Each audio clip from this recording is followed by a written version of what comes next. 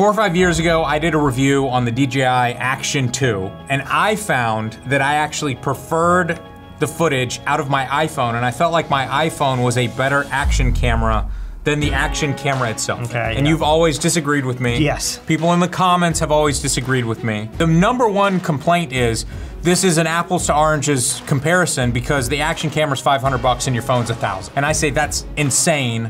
I have the phone anyway, so in theory the phone is free. But just to go along with this argument, I have some new action cameras and you're gonna test them. I've got the new one from DJI. Okay. I've got the new one from GoPro.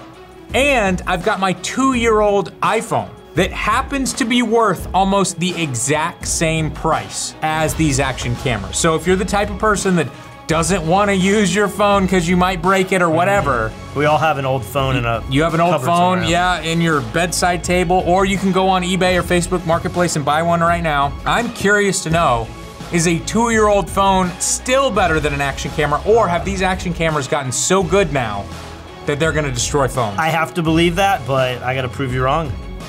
Do it.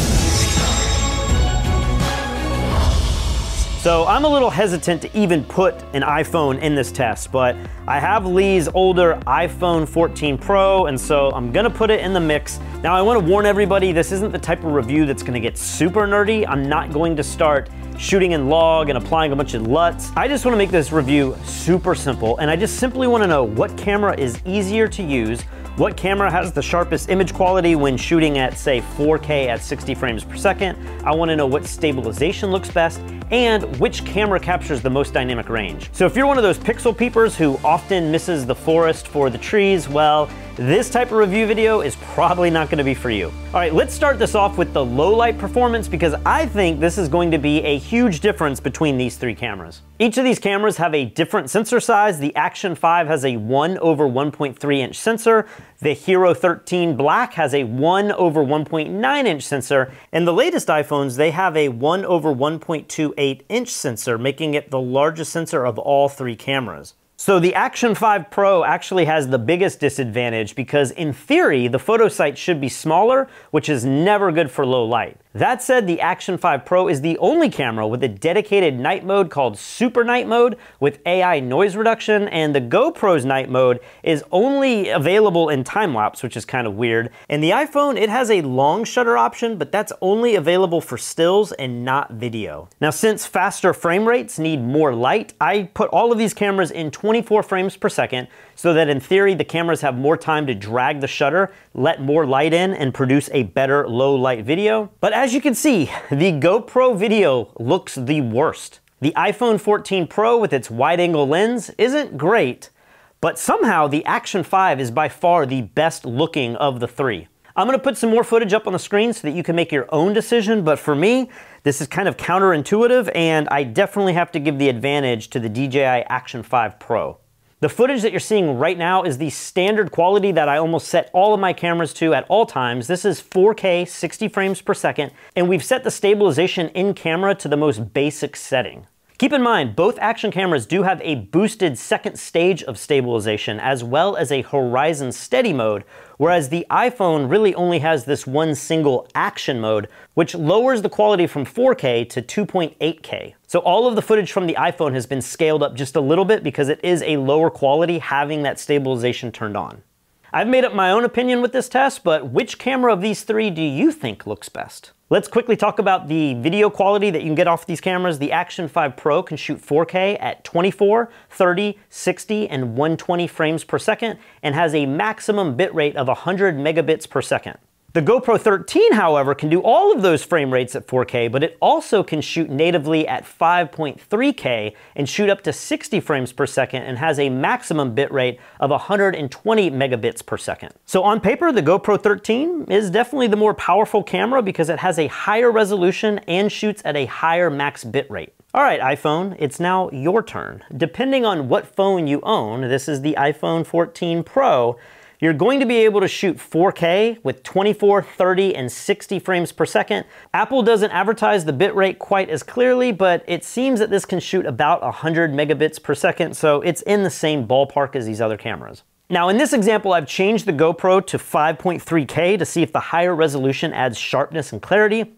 I'm not so sure that I see a big difference here, but maybe you do. All right, let's talk about slow motion. The Action 5 Pro can do 4K all the way up to 120 frames per second, but you can get 240 frames per second if you lower the quality down to 1080. The Hero 13 Black has the exact same options, but you are going to get more resolution at 240 frames per second because you can shoot this camera at 2.7K instead of having to drop it down to 1080. So the GoPro does definitely win when it comes to shooting higher quality slow motion, but I do have to say it's pretty rare that I shoot at 240 frames per second. I'm more likely to shoot at 60 or even 120 frames, and both of these cameras can shoot 4K in that frame rate. Now, when it comes to the iPhone, slow motion is kind of its Achilles heel.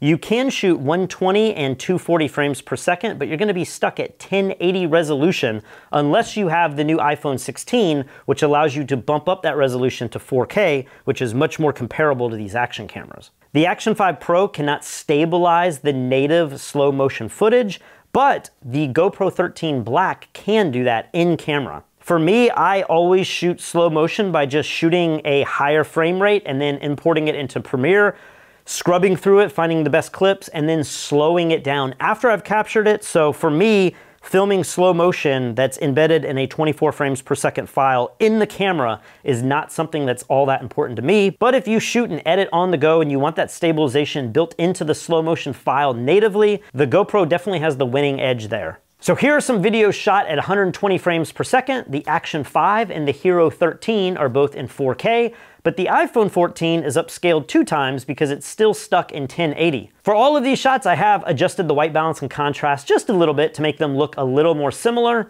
Obviously, the framing isn't exactly the same, but which one do you find most enjoyable to look at? Okay, so let's talk a little bit about form factor next. As you can see, the GoPro and the Action 5 Pro are almost identical in size, and they both have a forward-facing screen so that if you put this, say, on your wakeboard or your kiteboarding or something and the camera is facing towards you, you can still frame up the shot and make sure that it looks great. The Action 5 Pro has a touch screen on the front, whereas the GoPro screen is simply for reference only. And while the iPhone can reverse its camera so that you could preview yourself for FaceTime, when you're using the best cameras on any iPhone, you are left not knowing exactly how your framing looks because at the moment, no iPhone has a forward-facing LCD screen. All of these cameras are waterproof. The Action 5 Pro is good for 25 feet underwater, where the GoPro 13 is good for 33 feet underwater, which for me is perfect for any kind of water sports, taking this into the water park, putting it in the pool, maybe even some low scuba diving and snorkeling. But you are gonna have to use the supplemental underwater casing if you wanna take this down below 20 or 33 feet. How wet you wanna get your iPhone without an underwater case? Well, I'm gonna leave that up to you. All right, so I'm here at the beach and Lee just showed up while I'm doing this review. I'm gonna go ask him if he minds me taking his iPhone action camera into the ocean. Hey, do you mind if I take your iPhone into the ocean?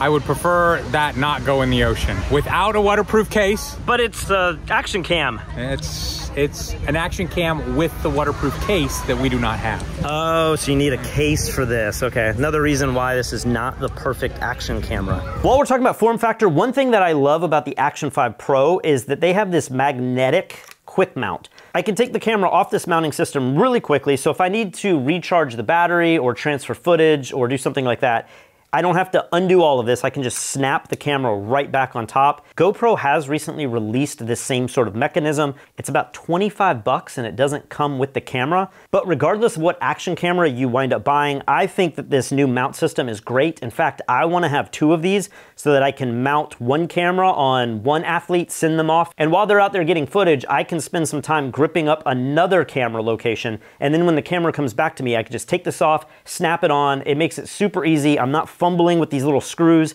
One thing that I hate with all of these action cameras is how difficult it is to remove the micro SD card. I don't know why they haven't come up with a better way to push a button and have the card eject, but unless you have really long fingernails, I can never get these cards to snap out of these cameras. That said, both cameras do have a USB-C port so that you can easily plug a cable into the camera, transfer the footage maybe even faster than you would if you had to take the micro SD card out and then connect it to that weird little adapter that we always lose. And it also offers really fast charging. So while this isn't a new feature on this camera, I really appreciate all of my devices having USB-C. While I'm mentioning these latches, I do kind of also find that the latches on the GoPro, I don't know, I feel like I'm always about to break a nail when I'm trying to open these. I feel like they're just harder to snap open. Maybe if I give this enough time, I will find that one of these latches is more fail-proof and more waterproof. But for me, I really appreciate the way that the DJI sides open. You just push a button and slide it. It seems like a really minor grievance, but for me, I definitely enjoy opening up these little latches on the DJI camera more than I do on the GoPro. Now let's talk about the iPhone. If you're gonna be buying a cheaper phone on eBay or using the old phone that you've upgraded from, you're probably gonna have an iPhone 14 or older, and unfortunately, they use that lightning bolt cable, which transfers files at a crippling speed. And so if you want USB-C, you're gonna have to buy the iPhone 15 or 16, which is a much more expensive camera. And if you are gonna use an older iPhone for your main content creating camera, I would recommend having a Pro version because yes, you want the ultra wide angle camera, which we're gonna be using to compare with these action cameras, but the real advantage that the iPhone has is that you have that 2 and 3x telephoto reach. You can actually zoom in a little bit more digitally. And so this camera has the advantage of being able to give you many more options, but you're only gonna get that with the Pro model, which definitely costs more money. Another thing with the iPhone is this is much harder to mount. For this review video, I'm just using the spring latch system, and when I mount this, part of my screen is blocked. And because the power button and the volume buttons are near the center of the phone, every time I mount this and slide it around, I'm constantly hitting a button. It's causing the camera to start recording when I'm not ready, or it's taking the camera out of record mode. And so, yes, you can buy a cage system, maybe something like the small Riggs cage, which will make this much easier to mount. But if you're gonna take Lee's stance in this argument that the best camera is the camera that's always on you at all times, are you really gonna outfit the phone that you carry with you all the time with some kind of Riggs system that's gonna make this even bigger and bulkier? I don't think so. And like I mentioned earlier, one advantage that the iPhone does have is it's got the largest screen of all of them. So taking footage on an iPhone is a much more pleasurable experience when you're looking at the back of the screen, but because it doesn't have a forward-facing screen, it makes framing things up when you turn the camera around really difficult, and it's also much more prone to break because this entire thing is made of glass. Of course, the iPhone doesn't have a micro SD card, which normally wouldn't be a problem because you have so much memory built into the phone itself. But I have to say, Apple's filing system is one of the worst of any product I've ever used. Sony is probably a close second. It is impossible to find footage, and it's even harder to transfer it if you're a PC user. That said, if you're a Mac user, AirDrop is amazing, but again, I hate how Apple makes their products harder to use for people that are outside of their ecosystem. Luckily, GoPro and DJI have made a very easy filing system. When you plug into this camera or take the memory card out, there is just like 1 or 2 folders, and it's very clear where your files are. They're always named the exact same name in order. You can find the file that you took yesterday or the file that you took today. It is super easy. As for the iPhone, it is an absolute nightmare trying to pull files off of this hard drive because they're named something different. They never sort in the right way. If you've taken slow motion footage and then footage in the regular camera app or maybe a third-party app, it stores it in all of these different folders, and it is just a nightmare unless you're a Mac user. Now, I did just say that the iPhone is the best camera with storage because depending on what phone you bought, you might have up to 1 terabyte of storage built into the phone itself. The GoPro only has a micro SD slot, which is kind of the norm, right? But the DJI Action 5 Pro, it also has built-in memory. With all the software and everything loaded, you get realistically about 47 gigs of storage on the camera, but if you're like me and you leave the house with a partially filled memory card or no memory card at all, I absolutely love that you can just start filming and it's gonna save it to the camera. In many cases, I actually prefer that because the transfer rate's so much faster and I hate dealing with those little micro SD cards, but you do get both options if you go with the Action 5 Pro. Now, if you're a photographer and you're looking to capture still images with any of these cameras, the GoPro 13 is shooting 27 megapixel images, the Action 5 is 40 megapixel stills, and the iPhone, depending on which camera you have and which lens you're using, you're going to get at least 12 megapixels, but you might wind up with 24 or even 48 megapixels on the newer cameras if you're using some of the other lenses besides the wide angle lens.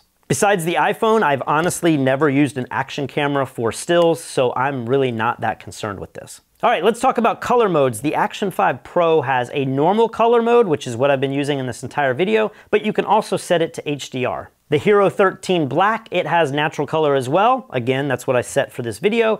But then you can also use the HLG 10-bit mode, which is the equivalent of their HDR color mode if you want to pull a little bit more detail out of the file. Now with the iPhone, I made a pretty big mistake. When Lee reformatted this phone and gave it to me, the factory setting is apparently HDR on. And so all of the footage that I shot out in the field looked amazing on the screen, but then when I brought it into Premiere for this video, I noticed that all of my footage was blown out. And I'm thinking, how in the world can the screen be so far off from what the footage actually was? And then I realized, oh, every clip that I took on the iPhone was shot in HDR, which is kind of nice because I can now pull back all of the detail that's blown out. And so instead of going out and refilming days of footage, I just decided to give the iPhone the advantage. And so all of the footage that you've seen throughout this video, the iPhone has been shooting in HDR, so it should have the best looking dynamic range of all of these cameras. Whether or not that's actually the case, well, I'll let you be the judge of that. One thing that I hate about shooting video on the iPhone is the native iPhone app makes it hard to switch settings, and sometimes it even reverts the frame rate or resolution back to something else even though I just toggled it to the exact settings that I want to shoot in. Now you can go into the iPhone settings and choose a frame rate and resolution that you want the camera to kind of resort back to. Apple does have this weird tendency to kind of prioritize 30 frames per second over the more cinematic 24 frames per second. But maybe you have set your camera to 24 frames per second at 4K, maybe to conserve, storage space on your phone, and then you go out to shoot content and you change it over to 4K 60 frames per second. If you accidentally leave the app or you get a phone call or whatever number of things happen, often your phone will then change back to that save setting of 24 frames per second, and if you don't notice it, you might be shooting in 1080 or a lower frame rate than you thought, even though you just changed the settings on the app 2 seconds ago. This drives me absolutely crazy. In fact, I missed a lot of shots during my review because of this. I like when you make a setting, the camera just keeps those settings, and then maybe when you turn the camera off and then turn it back on, it would resort back to those save settings, but the iPhone is constantly changing back, and you really have to be on top of it, and I find that really annoying as a content creator. I feel like all of this would be solved if Apple would just make a pro camera app option that performed much more like the Blackmagic app, which I did have to download to shoot a lot of this test footage. But even then, the Blackmagic app didn't always give me access to the frame rate options that I needed, even though the phone was capable of producing those frame rates at that resolution.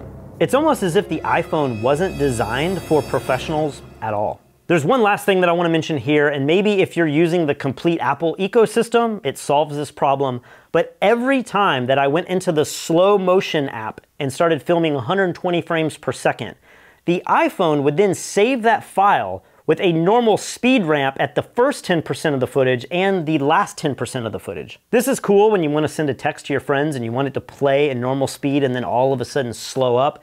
But when you start pulling these files off your phone and start throwing them in a project like Premiere, and you see that now the video file isn't 120 frames per second, it might be 24 frames per second, and it's got that built-in speed ramp and it's already slowed the footage down, it is a nightmare because in many cases, if the clip is short, you might want that first 10% or last 10% to be slow motion, but now it's kind of baked into the file. And the only thing that I've found is if I go into the app, into the editor, and then drag those little sliders so that the entire clip is slow motion, that seems to solve the problem. But if you shoot 30 or 40 clips in slow motion, the last thing I want to do is start editing all of those on my phone just so that when I pull them off onto my computer, they're showing up at a true 120 frames per second. I don't know the workaround with that because the only Apple product that I use is literally the iPhone, but maybe this is solved using the whole Mac system. I just wish that they would save the file on the device as 120 frames per second, and then somehow in software you can do all that cool speed ramping.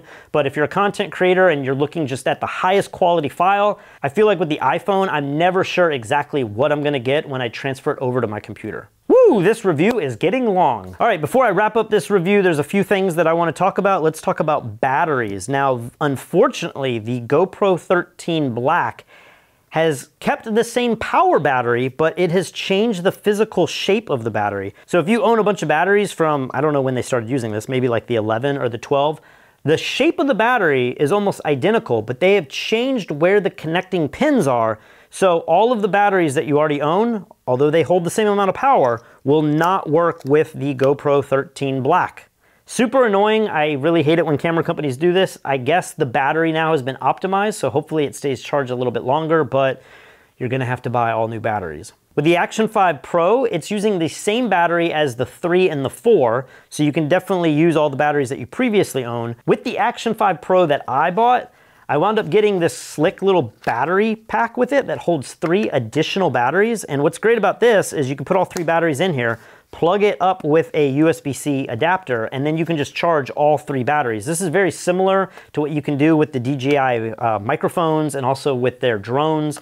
Put one connector in, it charges a bunch of batteries. I love this, and if you wind up buying the Action 5, I would definitely recommend getting this battery pack, because with 3 batteries, I think you're gonna be able to film all day, if not 2 full days. I mean, it's pretty incredible. That said, I have always felt like every GoPro that I own, I have a GoPro 11 over here behind the camera, I feel like the battery life is one of the biggest flaws of the camera in general. As you can see, the footage from this looks great. But the battery life, I always feel like it never lasts more than 1 or 2 hours kind of using it off and on. And in this week of testing these cameras, I definitely found that to be true. When the GoPro battery died, the Action 5 camera was often at 80% battery life. So somehow I am getting much better battery life on the Action 5. There may be some weird setting where the GoPro is searching for Wi-Fi or something and it's eating up more battery life, but in terms of the front screens being on or off and using them in the same way, at the same frame rates, with the same field of view, the Action 5 just worked a whole lot longer than the GoPro. So I feel like my complaints with the GoPro battery still haven't really been resolved. That being said, buy a couple batteries and this thing will still last you throughout the day, and then you can charge the other battery really quickly. So it's not a huge deal, but if you're looking for the best battery life, I am really impressed with the Action 5 Pro. If you have an iPhone, especially if you're using the Thunderbolt, you're gonna have the longest battery life because the battery in here is huge. But if you do need to charge this, man, charging on a Thunderbolt cord is incredibly slow, but if you have the newer iPhone that uses USB-C, charging is incredibly fast. So in terms of battery life, I have to say the iPhone is the winner in this category. Maybe that's a little unfair, but I just want to call it as it is. And finally, one little thing that I find annoying with both of these cameras actually is that the button on the side is the power button to turn these on, but they both also toggle through photos, videos, and time-lapse. And so I found myself constantly thinking I was turning the camera off, but accidentally changing the mode to something else like time-lapse, and then the battery is just draining because I thought the camera was off, and then next time I go to use it, lo and behold, it's not in video mode. So for me, I very rarely change these out of video mode into photo mode, so I wish straight out of the box that the side button didn't toggle through all of that. Maybe there's a way to turn that off deep inside the menu, but I found that kind of annoying, and just wish the side was a power button only. All right, so what are my final opinions now that I've used all 3 of these cameras side by side for a solid week? Well, it's probably no surprise. For my usage, I actually found that I enjoyed using the Action 5 Pro more, and I felt like the video quality was better too. The quality in low light was not even comparable. This was by far the best. It's super easy to navigate the menus. In many cases with the GoPro, I found that I couldn't find all of the settings on the screen, and so I was having to sync my GoPro to the GoPro Quick app on my phone just to find certain settings. Things like the stable horizon, they're not under stabilization. They're kind of like built into the lens choice, which I found really confusing. With the Action 5, stabilization is just an option that you always go to, and you can just toggle between the 3 or 4 options that they have. Super intuitive. With the GoPro, I was just searching for a lot of these all the time. Maybe if this was the only camera that I had and I just memorized it, it wouldn't be an issue. But having these all side by side, there is no doubt that the DJI camera was way easier to use. I also love that this has built-in memory because I am incredibly clumsy, and many times I have left the house, even during this review, only to find out that my memory card is 90% full. and I was able to save the day by using the internal memory, which I really appreciate. And like I just mentioned, the battery life was better, and overall, I just felt like all of the footage looked great. Now, there were some problems that I did have with the Action 5. It wasn't a completely flawless camera. Some of the footage that I found, especially even in the daytime when it was super bright, looked a little HDR-ish. It almost looked like it had this high-pass filter on it. It looked kind of unnatural. It wasn't as clean. It was like trying to preserve too much dynamic range. I believe this camera, maybe both of these, are claiming 13 stops of dynamic range. And one problem with high dynamic range is it comes with a cost. It comes with the cost of it not totally looking natural. Sometimes when you look out and it's a bright sunny day, you kind of want the whites to go pure white and you want the blacks to go pure black. And so when you have so much dynamic range that everything is able to be viewed in detail, it starts to look fake, and I just found the footage on the Action 5 sometimes went into that territory. That being said, it's very easy to add a Lumetri color on it and to crush the blacks and maybe blow out some of the highlights and get that footage to start looking good. Whereas on the iPhone or on the GoPro 13 Black, if you don't have any of that detail, there's nothing you can really do with it. And in terms of low light, that's definitely the case. With the Action 5 Pro, the footage was usable. It looked great. It might have been a little fake-ish and, you know, it kind of looked a little artificial, but at least I could use the footage. Whereas with these other cameras, the footage was so bad, black and grainy, that I just never would throw that in a project to begin with. All right, so now let's answer the question that we started this whole video with. You bought a brand new iPhone and you still have a very capable iPhone sitting in your drawer.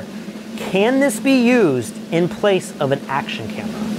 I am going to give an emphatic no. Now, Lee likes to make the argument that the best camera is the camera that's on you, but the problem with this argument is that the iPhone that I use personally is going to be the newest phone, which now costs over $1,000 easily. If you want a phone in the same price point as these cameras, you're going to have to buy something that's older and perhaps even used to get it down to the $400, $450 range that these action cameras are priced at. For me, I don't like filling up my personal phone with professional content that I'm filming and then having phone calls and text messages interrupt my filming. So I want a separate content-only iPhone, which then means I'm still carrying around two devices when I could just be carrying around one of these action cameras. My biggest worry is always pushing the envelope and capturing really extreme content using my personal phone. If I destroy my main phone, especially if I'm in another country, my entire week is going to be ruined, and possibly, more importantly, some memories and documents are going to be lost forever.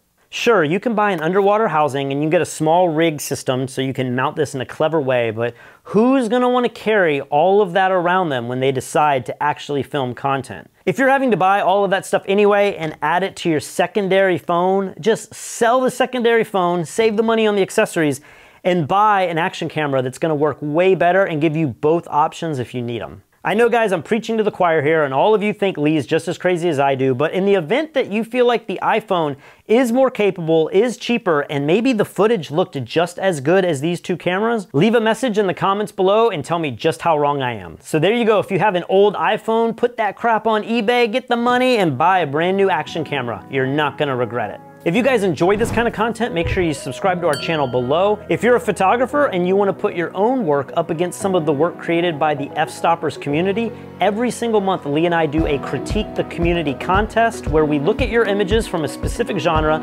critique them in a video, and at the end we give a bunch of photographic prizes away. We give away cameras, lenses, editing software, photo accessories, and of course, Fstoppers tutorials. And speaking of tutorials, if you're a photographer or videographer and you want to start making money in a specific genre and upping your photographic game, go to fstoppers.com/store where you can check out our tutorials that we produce with some of the best photographers in the industry. We cover everything from landscapes, headshots, swimwear, architectural photography, product photography, fashion photography. There's literally something for everybody. You can use the discount code below to save 15%. And if you want the best deal right now, we just released Photographing the World Japan 2, Discovering Hidden Gems. And with the purchase of this tutorial, you'll get a second Photographing the World completely free. And I'm about to lose my voice because this was a much longer video than I anticipated, but I will see you guys really soon.